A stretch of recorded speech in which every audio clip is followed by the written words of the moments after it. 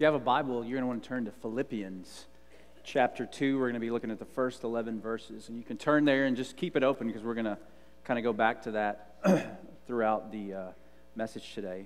Philippians is a small book in the New Testament written by Paul to the church at Philippi.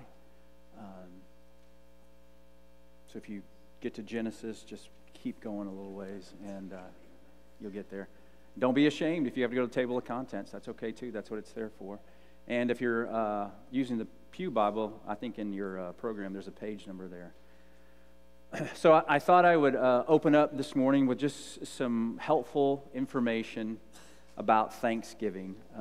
In 2017, the Americans ate 45 million turkeys over Thanksgiving.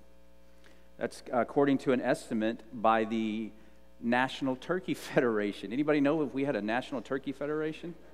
Yeah, they advocate for turkey farmers. So hey, the National Turkey Federation does something helpful for our turkey farmers. So Thanksgiving, as you know, Thanksgiving dinner or lunch or breakfast or whatever you eat it is not always kind to the waistline. A typical Thanksgiving meal, just typical, with appetizers, main dishes, side dishes, maybe a slice of pecan pie or something, which is my favorite, by the way. A typical meal has about 3,150 calories and about 159 grams of fat. Does anyone know what the recommended daily calorie amount is? What? Yeah.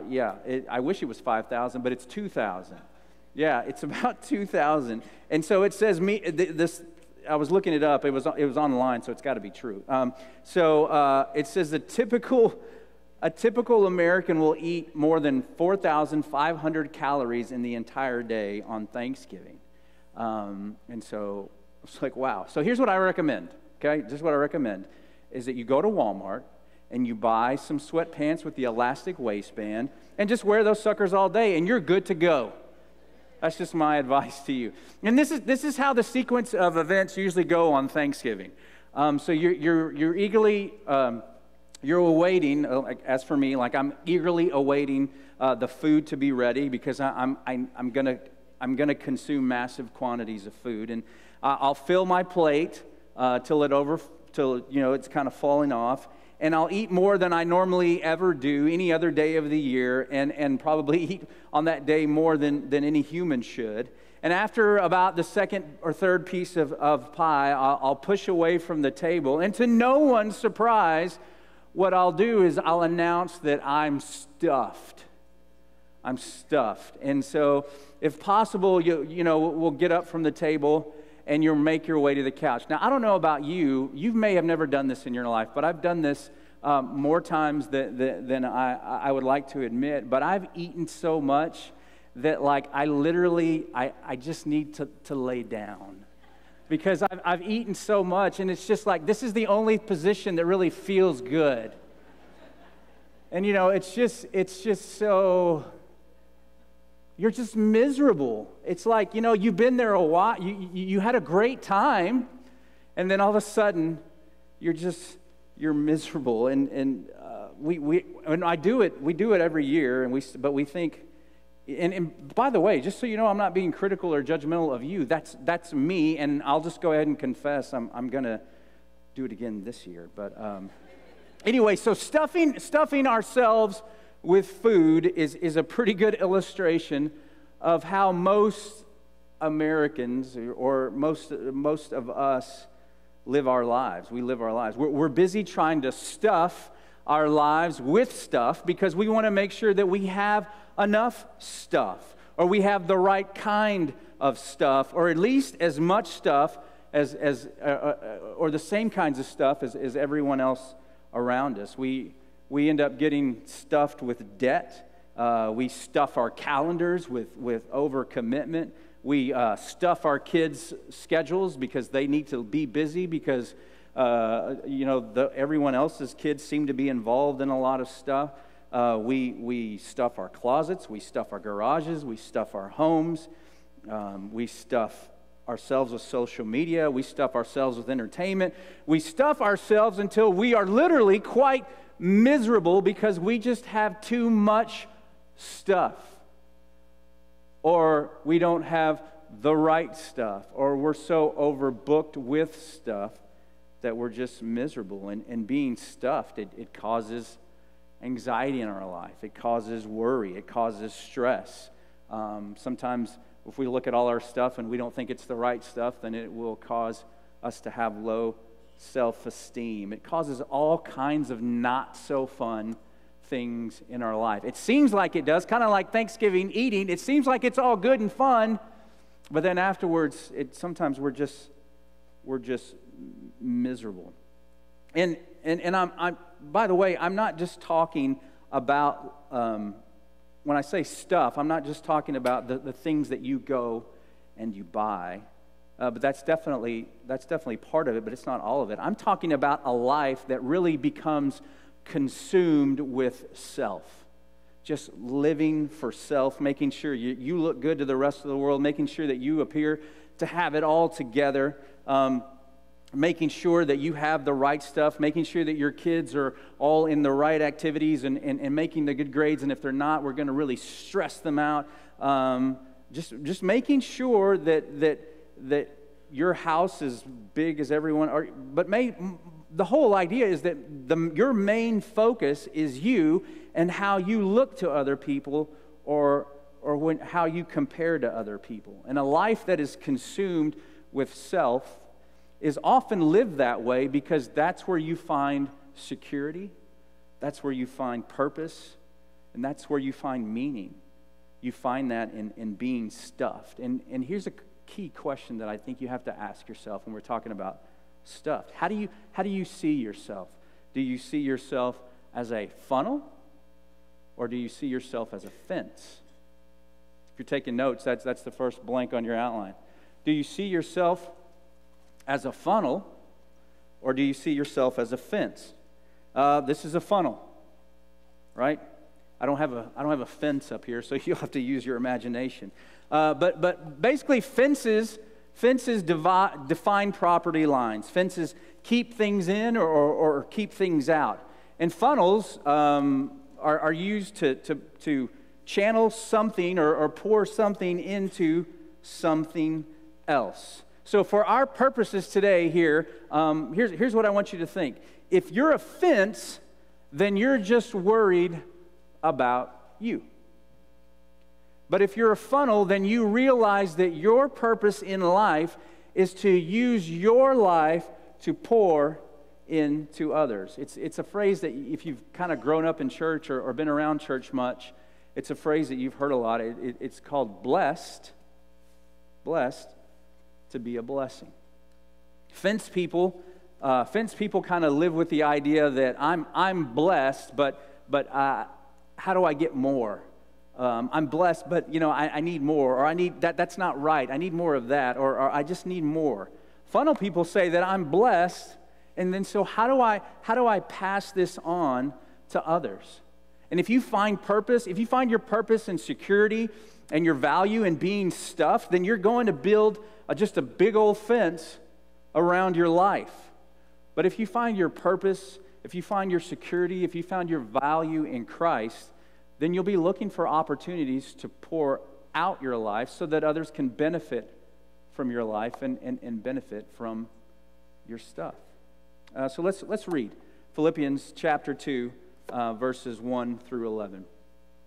It says this. It says, "If then there is any encouragement in Christ, if any consolation of love, if any fellowship with the Spirit, if any affection and mercy." And by the way, when the Bible here, when it's saying if, what I want you to think, because in the original language, the word there should be since. So you can read it there. Since there is any encouragement in Christ, since any consolation of love, since if any fellowship with the Spirit, any affection, make my joy. So it's saying, since those are real, make my joy complete by thinking the same way, having the same love, united in spirit, intent on one purpose.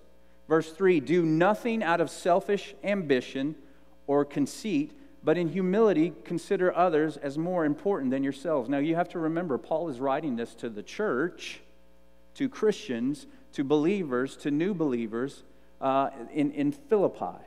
And so he's addressing something that's been going on. So apparently there's been struggles with unity. There's been struggles with humility. So do nothing out of selfish ambition or conceit, but in humility consider others as more important than yourselves. Verse 4, everyone should look out not only for his own interest, but also for the interest of others. Verse 5, adopt the same attitude as that of Christ Jesus, who existing in the form of God did not consider equality with God as something to be exploited. Instead, he emptied himself by assuming the form of a servant, taking on the likeness of humanity, and when he had come as a man, he humbled himself by becoming obedient to the point of death, even to death on a cross. For this reason, God highly exalted him and gave him the name that is above every name, so that at the name of Jesus every knee will bow in heaven and on earth and under the earth, and every tongue will confess that Jesus Christ is Lord, to the glory of God the Father. So Jesus was a funnel. I think it's safe to say that he was a funnel. He was not a fence builder. And so if Jesus was a funnel, then as Christ's followers, it's a pretty safe bet that we need to be funnels. So what I want to do today, just in the time that we have left, is I want to tell you what does funnel living look like. So if we're called to be this, what does that look like? And there's some qualities, and the first quality of funnel living is a concern for others goes before a concern for self. A concern for others goes before a concern for self. Verse 3 there, we just read, it says, do nothing out of selfish ambition or conceit, but in humility consider others as more important than yourselves. It's not that you don't take care of yourself, but yourself is not your only concern. It's the idea of being full of self versus being selfless. It's an attention on others. It's you're paying attention to others, on their strengths, their virtues. That's really what Christian humility is at its finest. In a word, when it's talking about humility here, the word you need to think of is love. Its root is found in love. Now, there is this negative sense of humility. Negative humility focuses on yourself, and you focus on your inadequacies. Like, well, I'm not this, or I'm not this, or I'm not this. And that's negative humility, and that's not what we're talking about. Positive Christian humility is motivated by a love and a focus on others. Romans 12:10 says, be devoted to one another in love. Honor one another above yourselves. The idea here is that we understand that every individual is a creation of God with unique giftings, with unique talents and abilities, and it's all motivated by love. It's not because they're better than us, so that's why we should be, that's humility. They're better than us, so they should. It's not because they're more beautiful or more handsome than us. It's not because they're wealthier than us. It's not because they're any more important than us. It has actually nothing to do with us. It has everything to do with the idea that we're all created by God, and God has called us to live our lives loving Him and loving others. Can you imagine a world or just a city, Allen, or a church, FBC Allen, where everyone's biggest argument is who's going to serve who first? Imagine a family who's able to sit down at the dinner table and not talk about how stressed they are or how overbooked their calendars are or how crazy life is, but is instead trying to figure out how to maybe serve a family that lives in their neighborhood, or trying to put on the calendar, hey, how can we open our home to someone for a meal? Imagine a marriage where the husband and the wife are so committed not only to their marriage, but committed to other people's marriages and helping people grow strong in their marriages by figuring out how they can maybe mentor other couples. Imagine an individual who isn't satisfied with just filling themselves up with God's Word, but are so interested in applying God's Word so that they can know how their life can benefit someone else. Funnel living is impossible if you always insist on being the center of your universe. Another quality of funnel living is having a wide view of life that makes room for others. You have this wide view of life that's going to make room for others. Verse 4 says, everyone should look out not only for his own interests, but also for the interests of others. And the Greek word for the phrase there, to look out for, it's skapeo, which means to notice. Just to notice. And maybe, have you ever seen this person, and this might be you, so I apologize if this is you, but I don't necessarily mean to point you out, but typically someone who's on their phone in kind of a public area, and they've either got the headphones in or they've got the pods, I forget what they're called, sorry. But they've got it, and they're on the phone, and they're talking like really loud. You might see this, I noticed this the other day when we were coming in Guatemala on the airplane, or you're sitting in a waiting room, or maybe in a restaurant, and they're just unaware, but they're having this loud conversation, and it can get a little bit of an annoying, and I'm always worried too, because I don't want to be sensitive Jimmy, or whatever, easily offended Jimmy. So I kind of look around and I see that everyone else is kind of looking at this person, and it's like you kind of want to just go, excuse me, I enjoy your conversation. We just all don't want to be a part of it, and it's that kind of thing. And but basically everyone else is noticing, everyone else is aware, except the person who is completely unaware of how loud they're. And I'm not saying don't talk on your phone, because I'm sure these are important conversations, but it's almost like, hey, just drop it down to where everyone else is. But everyone seems to be aware of what's happening except that one person. And it's kind of the way that we, when you're a fence living, you're completely unaware of what's going on. You're just busy taking care of you. You're concerned with you. Basically, you're saying, I don't really have room. I don't have room for anything else in my life right now. But funnel living means that your head is up, your eyes are open, and you're noticing the world around you. You don't get so caught up in you. You aren't consumed with you, and you understand that the world is bigger than you, and that there are people around you who need you. But it's hard to be that way when you don't notice the world around you. 1 John 3:17 says, "But whoever has the world's goods, adequate resources, and sees his brother in need but has no compassion for him, how does the love of God live in him?" I don't know if this ever happened to you, maybe it's just me, but you can see something, but you don't really notice it. I mean, you're looking at it. I hope that makes sense. You're looking at it, but you're not really paying attention, or it's almost like it's in your field of vision, but you're kind of seeing past it. And I think that's, when we read this verse in 1 John, I think that's a little bit of what's happening is you see the need, but you're just not really paying attention, or you're just so unaware that it doesn't move you. You just kind of look past it, and you're not moved by it because you're not noticing it. And if the love of God is in you, then you can't help but be a funnel. You can't help but notice things. It's not loving. It's not Christ-like. It's not how you were made to just stuff yourself, to just be so unaware, to not have room for anything or anyone else in your life. Stuffing yourself means that you're not noticing how your stuffing is affecting others. Like again, just to use the phone example, the person on the phone is completely unaware of how that conversation is making others feel. That it's too loud, that it's a little, they're just in their world.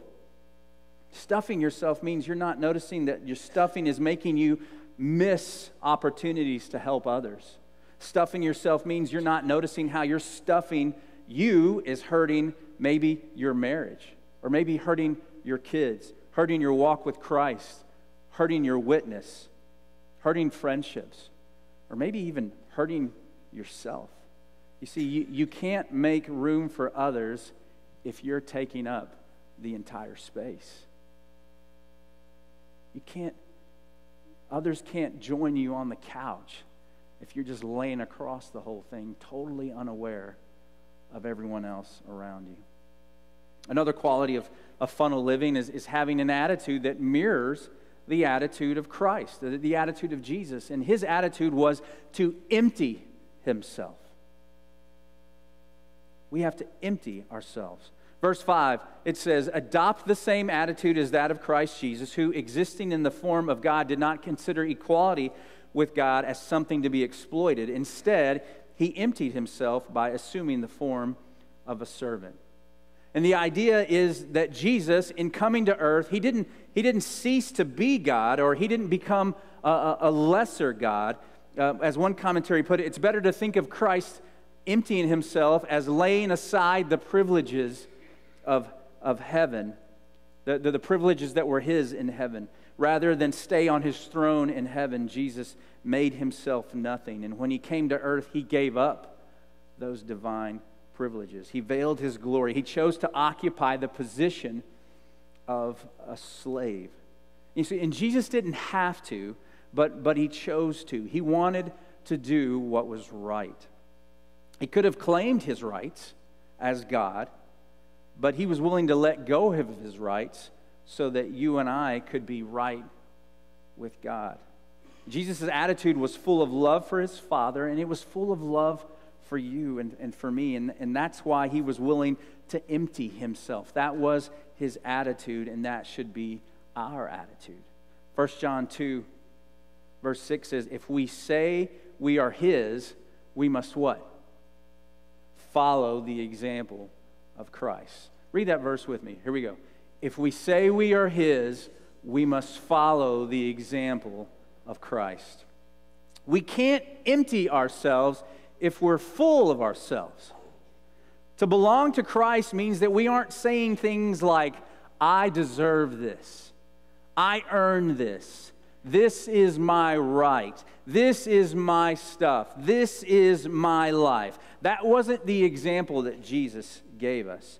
I don't know if some of you are familiar with Scripture and familiar with the life of Christ, but there was on the night before Jesus was actually going to be crucified, he spent some time with his closest followers, with his disciples. And they went to this room, this house that was a place that he prepared, and they went to share this meal. And as they're eating, or as they're talking, getting ready to eat, Jesus notices something. He notices that no one's feet have been washed. And this was customary in Jesus' time, because they're walking everywhere they go. And when they're walking, they're not walking on pavement. They're walking on dirt. They're walking in mud. They're walking in filth. Because, the same roads they use, animals use. There wasn't plumbing in Jesus' time. So basically, you're just kind of walking in blech. And you're walking in sandals, or you're walking in bare feet. And so as it's customary for the host to wash people's feet. And it wasn't necessarily the host, but it was a servant of the host. And this was probably, foot washing was probably not high on the servant, the highest servant in the home. It was probably left for maybe the lowest servants. And Jesus notices that everyone's feet are still dirty. And what's interesting is when he notices this, if you read that passage in John, it says all power in heaven on earth had been given to him. And it was in that moment when as God, all heaven, all power given to him.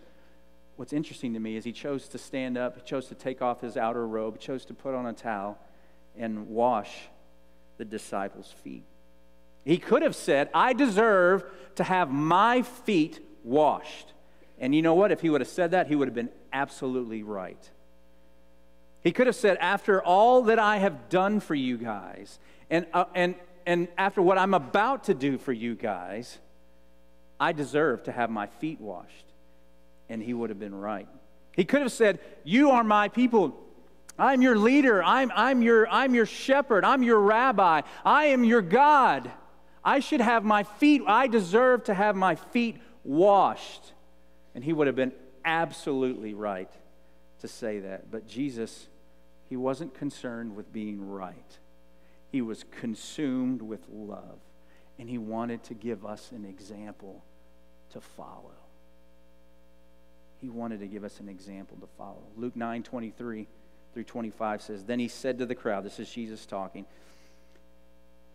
Tell me if this sounds like you're demanding your rights. "If anyone wants to be my follower, you must give up your own way, take up your cross daily, and follow me." If you're trying to hang on to your life, you're going to lose it. But if you give up your life for my sake, you will save it. And what do you benefit if you gain the whole world but are yourself lost or destroyed?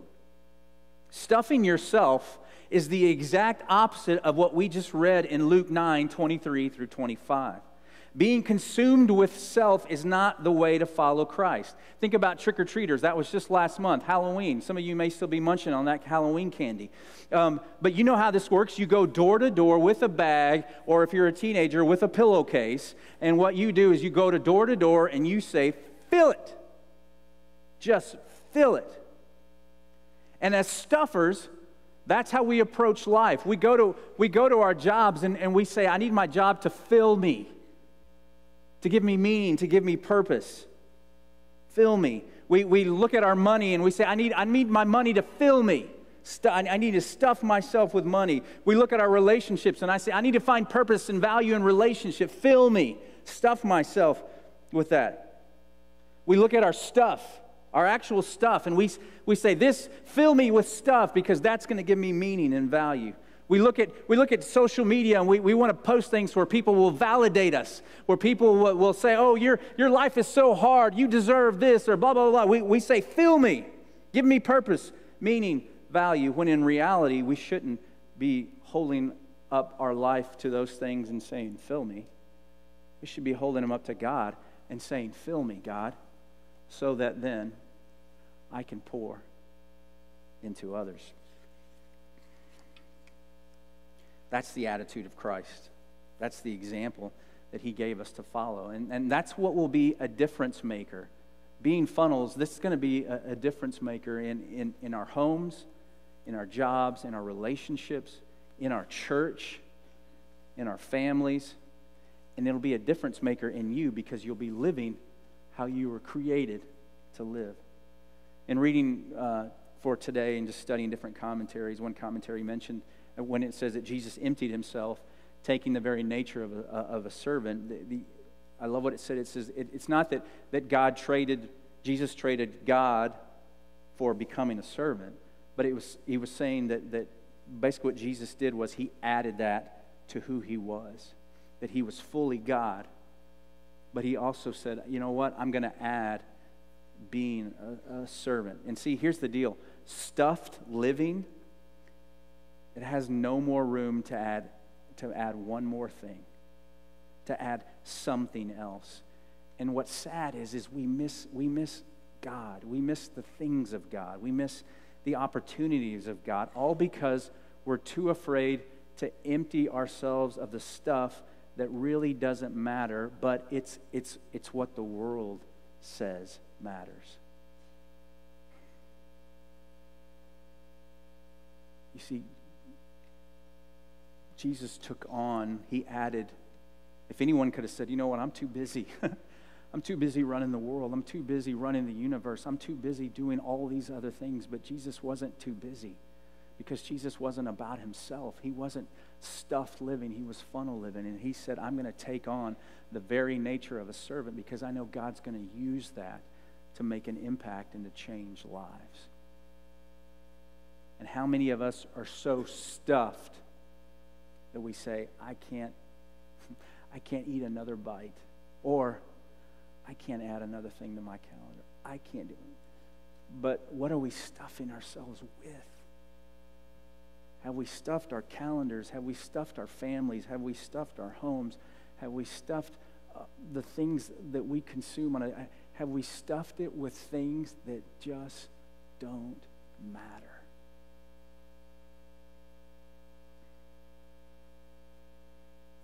Last thing there, funnel living means that you are less demanding and that there's more pointing people to Christ. So you're less demanding, making demands, and more pointing people to Christ.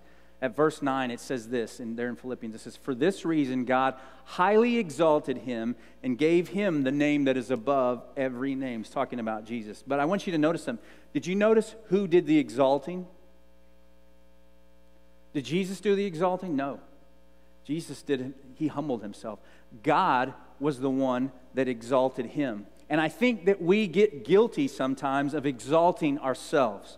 We're trying to exalt our name. We're trying to extol our agendas. We're trying to magnify our accomplishments. We're trying to glorify our lives. We want to be the show. We want to be the show. We want to be noticed. We want to be praised. We want to be honored. We want to be in charge. We want to control. We want. And that's stuff living. We want. That's fence living. That's not funnel living. Funnel living doesn't say, look at me. Funnel living points people to God and says, look at him. If you know anything about the New Testament, you'll remember a character named John the Baptist. He was Jesus' cousin. And John the Baptist, his whole life was about preparing the way for Jesus. He wasn't trying to prepare the way for John, trying to prepare the way for himself. All he was doing was getting ready for Jesus, getting people ready for Jesus. And when he saw Jesus, the first thing that he did, the first thing that he said, look. He said, "Behold, the Lamb of God who takes away the sin of the world." If John the Baptist was a fence guy, he would have said, "Oh, pay attention. Look at me. Look at me. Look at me." But he didn't. He said, "Look. If you're looking at me, you're looking at the wrong person. Behold, Jesus." Colossians 3:12 says, "You are the people of God. He loved you and chose you for his own. So then you must clothe yourselves with compassion, kindness, humility, gentleness, and patience." That sounds like a very expensive and troubling wardrobe. So if I went into your closet, right here, let's say in closet, but I mean your heart. If I went into your closet today, because by the way, those are all characteristics of funnel living, would I see compassion? Would I see kindness? Would I see humility, gentleness, and patience? Or, if we opened up your closet, would we see indifference? Would we see selfishness, anger, a lot of demanding, see a lot of frustration? God says, as his people, that our wardrobe has to look a whole lot different than what the world wears. Indifferent people, when you're wearing indifference, you just want people to leave you alone. Selfish people, when you're wearing selfishness, then you just want your own way. Angry people, when you're wearing anger, you just want people to get out of your way. Demanding, when you've got on the demanding jacket, then you want people just to serve you, just to be about you. Frustrated people, when you've got that jacket on, all you want is everyone else to change, because none of it is you. Basically, it boils down to this. Do you want to be God, or are you going to let God be God in your life? That'll determine what wardrobe you wear. That'll determine whether you put on compassion, kindness, humility, gentleness, and patience. But if you're going to be God, then you're going to put on something completely different, something that completely clashes with those things. Matthew 5:16 says, "In the same way, let your light shine before others, so that they may see your good works and give glory to your Father in heaven." Matthew 5:16 and verse 11 in chapter 2 of Philippians, they have the exact same idea. And the idea is that all glory goes to God the Father. Our lives, I don't know if you know this, but our lives were meant to make much of Jesus. Our lives were never meant to make much of ourselves. We are, think of yourself as a backstage hand. Jesus is the star of the show. We point the spotlight on him. Too many of us are struggling to try to kind of get in the spotlight. We're trying to come up from the back, and we want to be up front. But we wouldn't say that. We wouldn't actually say that like, "Hey, I want to be the star of the show." But we act like that. We post things, like I said earlier, that we kind of want people to, oh, poor you, you're good, you're the best, your family looks great, your life is so hard, you're wonderful. That's trying to be in the spotlight. Or maybe we do things so that people will notice. Did you see me? You see me what I'm doing here at church? Did you catch that? Or look, I'm here. I'm here. We want to be noticed. Or we point out how the world is bad, but we're so good, and yay, you're good, and we want to be noticed. We put on a big show ultimately because we just want people to notice us. And Jesus said, I'm humbling myself because I want people to notice my Father in heaven. Jesus didn't exalt himself. Matter of fact, he did the exact opposite. He humbled himself and he died. And notice what the scripture says, even death on a cross. In other words, he didn't just die, he was tortured. He was murdered. He was humiliated. Jesus didn't exalt himself. God exalted him. And God calls us to shine our lights so that others will see the Father. Fence living says, follow me. Funnel living says, follow him. So if you want to be like Christ, then one of the best things that you can do to be like Christ is to give. To give. Jesus gives. He gives love. Jesus gives forgiveness. Jesus gives mercy. Jesus gives grace. Jesus gives life. He gave his life. Fence people don't give, they really take. But funnel people remember that they are God's conduit to a lost and hurting world. Funnel people are God's conduit to love other believers. They're God's conduit to bless others with their time, to bless others with our talents, to bless others with our money, our treasure, our resources. Funnel people are frustrated with life being stuffed.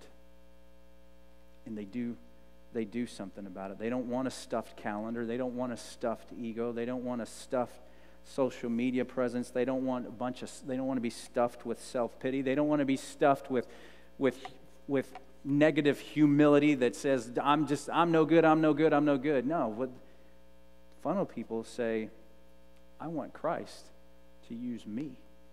I want Christ to use my calendar. I want Christ to use my family. I want Christ to use my marriage. I want Christ to use me in high school and middle school. I want Christ to use me at my job. I want Christ to use me at my church. I want Christ to use me. God, fill me up. But a lot of us stop there. There can't be a period at the end of that sentence. There has to be a comma. God, fill me up, comma, so that I can pour out onto others. We don't need fences. We need funnels.